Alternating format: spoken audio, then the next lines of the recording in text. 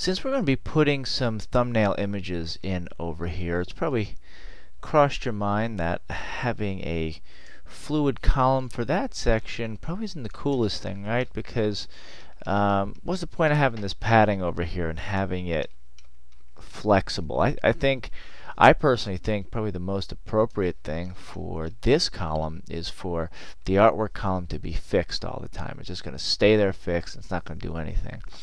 Well, how do we do this?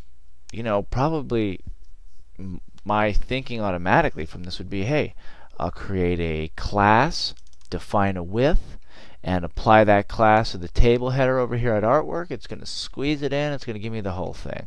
Well, let's see that in action, shall we? So here we go. I'm going to click on artwork in Dreamweaver. I'm going to create a new rule.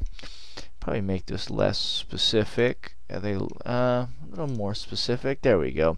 So table header, cool. And you know what? I'm going to just create this a class because I don't want them all to be specific, right? And here we go. And I'll name it, so it'll be th dot fixed width. That sounds like a good, if I know how to spell width. Okay. There we go. Looks good to me. Class names must start with alphabetical characters, but what are they talking about over here? Oh no. I think this is Dreamweaver having a little moment. Alright, Dreamweaver.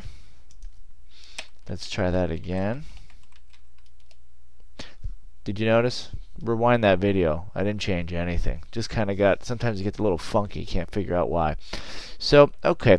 So let's go, where is it? Right, where is width? There we go, under box. So I'm going to be putting icons in there that are 100 by 100, so I don't see why I need more than 100% width. Hit apply.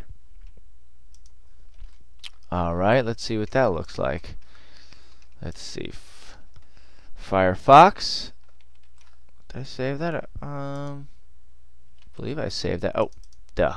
I didn't apply the class to that column. So let me go right here and give this thing a class of my fixed width attribute. Alright. There we go. Now that looks better. So now let's try that again. Alright, look at that fixed width in Firefox. I'm happy. Everything else is moving. The picture row is staying fixed. Let me do the same in Safari. Oh, look at that. So everything would be living to the left over here. Cool. Now let me make sure it works in IE. You piece of junk. Okay. I mean, I actually knew this was going to happen. What's happening here is Internet Explorer basically has a different way of calculating the value of this thing, simply because we're just kind of letting it be fluid. So I think Internet Explorer, actually I'm not even sure how it's calculating it, because when I've done it before, it's always been fixed width. Like, you know, you make sure the width of your, say that you'd make sure that the width of your table is, I don't know, 100 pixels wide, then you could subdivide it by 4. So you'd say, you know, 25 pixels, 25 pixels, 25 pixels, 25. And then that way, if you made this thing 10 pixels, you'd have to kind of add everything else to this thing. Or we'd have to add percentages to all these things and make sure that all the percentages add up and blah, blah. Whatever. The point being is that it ends up being more work than I want to get into, but I still want my width to be that way. So there's a technique that I found that works for this particular issue, and that's just to create a percentage for it. And what I do is, if you put 1% down, you say it's going to be 1% of the width. It's not actually, it's going to default to this, whatever the percentage is that this equals. If I add it 1%, it'll only go as small as the thing in here.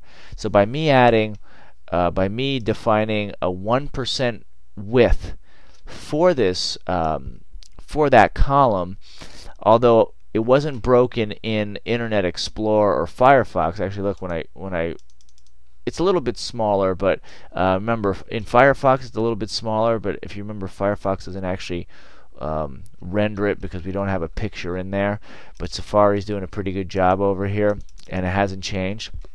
Basically, the reason why we're doing 1% width instead of defining this exact width is that on the Firefox and Safari are going to honor that width for what it is. It's going to say this is supposed to be 100 pixels wide. Then you calculate the rest of these things to be a total of 98% of the width of the center. And Safari does the same. I mean, Firefox does the same thing. Internet Explorer has a different algorithm on how to do it. So far, the one technique that I found that works is just add a really small percentage to it. This picture is always going to be most likely going to be larger than 1% of the total width of this thing. So therefore, it's going to default to the size that it's going to be and the size that the image is going to be. And as far as I'm concerned, that was a pretty easy way of getting around something that may have been a lot more effort than I would want to put into it.